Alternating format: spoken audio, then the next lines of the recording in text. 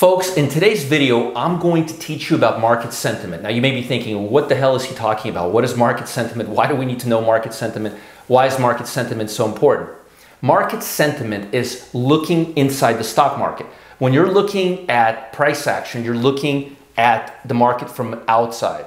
When you're looking at market sentiment, you're looking at market from an internal perspective. So it's very, very different. So when we're looking at sentiment,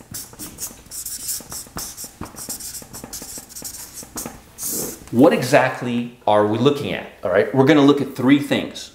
We're going to look at volatility.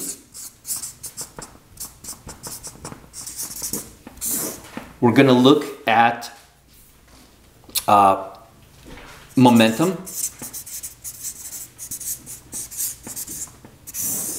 And we're going to look at bonds. And while bonds are not looking at the market internally, bonds give us an indirect sentiment indicator, because bonds, everything you see in the stock market trickles into, it kind of like this. Currencies,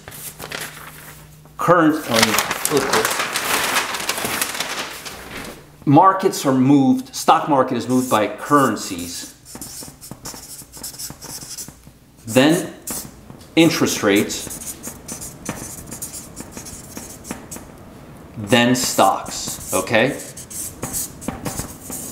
So first you have the biggest move in currencies, then it trickles down to interest rates, then in stocks. So if you can figure out what's going on with the bond market, you can get a good indirect view of what's happening to the stock market. So I'm going to tell you how we look at them, what we look at, and go from there. But the bottom line is, we want to look at sentiment because we want a confirmation, and that's what sentiment gives us. When you're looking at price action, let's say you're looking at the market and the market's making a 52-week high, right? So let's say the market's making a 52-week high and you want to know, do you think it's going to go higher, or do you think it's going to go lower, or is it just going to stagnate? Well, sentiment can give you a different dimension, a different view of the stock market, and it can answer those questions for you. So in the next video, I'm going to talk about volatility, then momentum, and then bonds.